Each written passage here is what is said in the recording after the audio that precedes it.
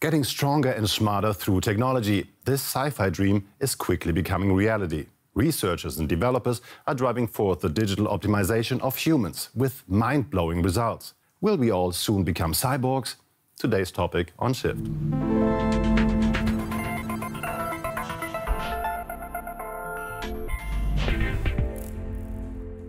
The cybernetic organism, or cyborg for short, has played a major role in pop culture.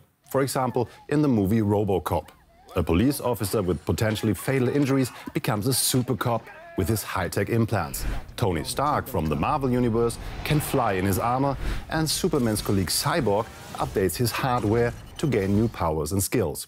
These days, even real-life humans enhance their bodies with artificial components. They call themselves cyborgs or biohackers. Neil Harbison from Britain is one of them. He is colorblind and has an antenna that converts colors into sounds. And unlike the human eye, his antenna can even detect infrared and ultraviolet. He has a chip implanted in his head to make this work pretty intense. But actually, there are lots of scientists and companies working on brain-computer interfaces. They allow direct communication between brain and computer. So you can control the device with your mind. But it's not just a gimmick. It can fundamentally improve the lives of people with spinal injuries or neurological disorders.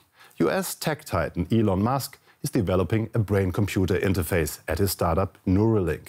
The team implanted chips in both brain hemispheres of a macaque, Pager. They then taught him to play a game with a joystick, and his nerve signals were transmitted to a computer via Bluetooth. Pager was fed banana smoothie through a tube as a reward. When the researchers deactivated the joystick, Pager controlled the game with his thoughts alone. The computer had learned to interpret the brain activity. But there are devices that humans can control with the mind even without a brain chip, like bionic prostheses that replace missing body parts. British gamer Daniel Melville even uses one when he plays video games. But prostheses can also give people brand new powers. How would you like a third thumb? This prosthetic thumb makes it possible to do things that usually require two hands. The prosthesis is connected to a wristband with a motor, which drives the thumb. It receives signals via Bluetooth from pressure sensors attached to the shoes. The user can control the prosthesis by moving their big toe.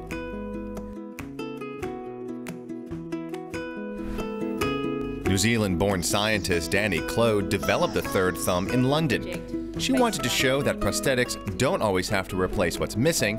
They can also provide an add-on, an upgrade.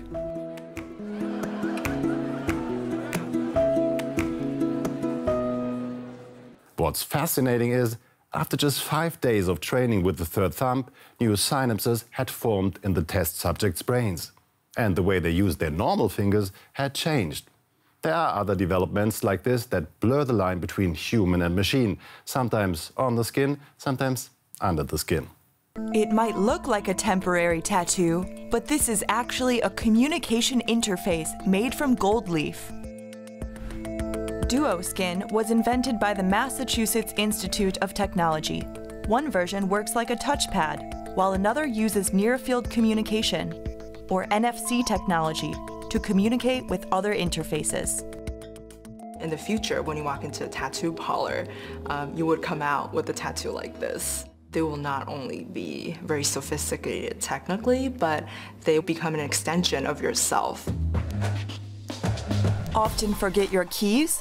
Eric Frisk can open his door in Sweden with a microchip implanted under his skin. It's the size of a grain of rice and works like a room card in a hotel. It's estimated that 50,000 people around the world already wear one of these implants. They can even be ordered online. The interesting thing is when the chips start getting smarter and start having, sensors and things like that. So instead of just opening a door, maybe I can have continuously record my body temperature, my blood sugar levels, et cetera, and actually give me useful information about my body. But technology that literally gets under your skin isn't for everyone. Implants are just one way to become a cyborg. There are also robotic suits called exoskeletons. They promise more strength and better agility. Heavy lifting, uncomfortable work?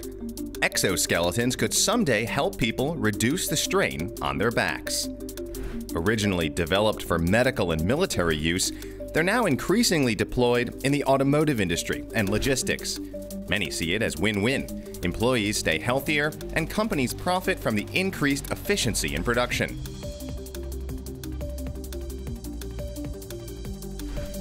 Robotic technology that makes work more ergonomic is under intensive development, predominantly in the US and Germany, but also in China and Japan.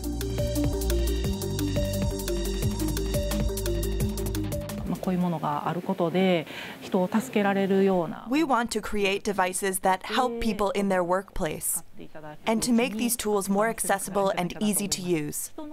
I don't think humans will ever become dispensable.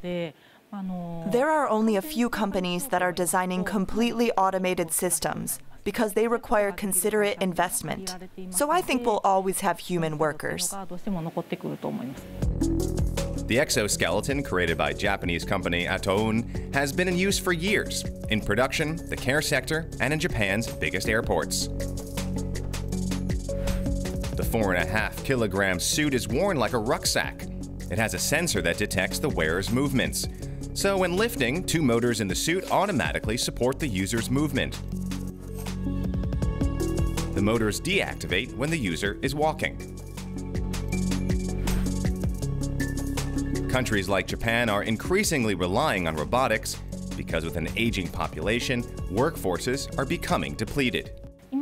Right now, we mainly make support devices. But in the future, we want to create products that enhance people's abilities and add physical functions, like a third arm. We want to cater to a society in which people of all ages can work without physical limits. And it could get much more spectacular than that. The developers at Atoun have been working for more than 10 years on this mega exosuit called Neo. I was even allowed to try it out during my visit to Japan. I felt like Lieutenant Ripley in the sci-fi classic Aliens with supernatural powers. The developers claim that one arm alone can lift up to 50 kilograms. It's hoped that Neo will soon aid the construction industry or in disaster management. Exoskeletons have a growing role in the medical sector as well. What's special about this model from Japan is that it's controlled by nerve impulses. HAL is its name, that stands for Hybrid Assistive Limb. As an ultimate goal, even paraplegics could train with HAL and learn to walk again. My colleague Cassandra Bow went to test the exoskeleton at the company Cyberdyne in Japan. So these electrodes here will detect my brain signals and send it to this machine so that it will move for me. So now I'm going to try to flex and move my arm. It detects pretty well. And now I'm going to try to lock my arm in place and it will still move for me.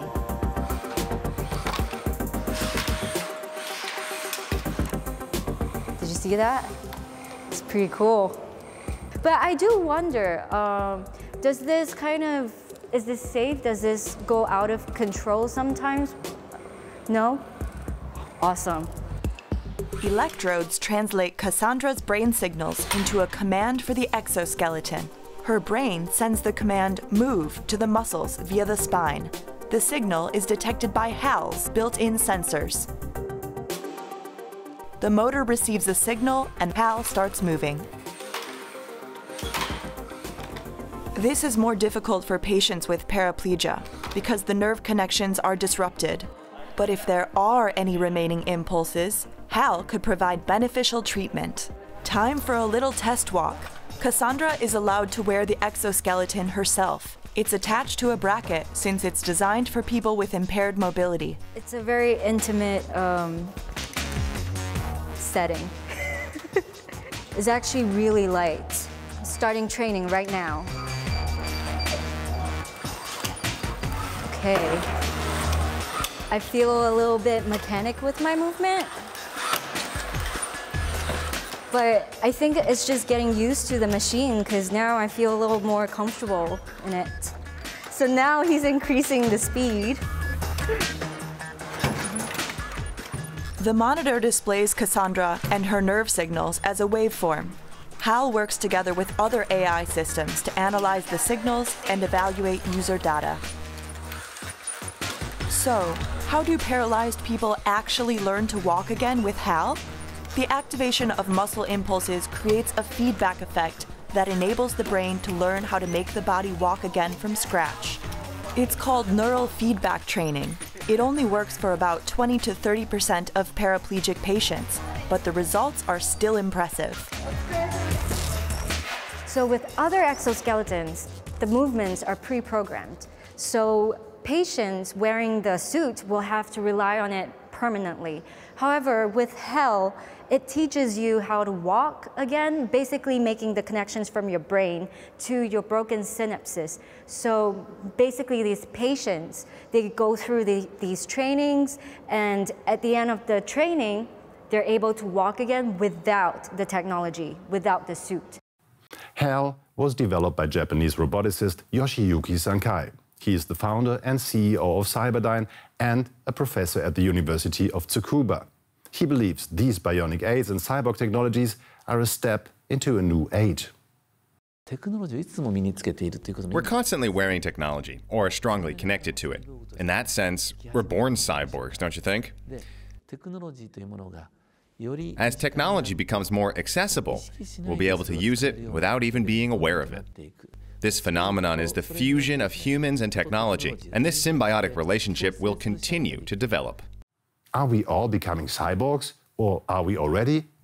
And if the technology becomes available soon, won't people get left behind who don't want to be enhanced or who can't afford it? What are your views on cyborg technology? Is this the chance for us all to upgrade, or are you skeptical? Let us know, for example, on YouTube. There you'll also find more videos about Elon Musk's Neuralink project and a paralyzed man who controls an exoskeleton with his mind. Take care. Bye.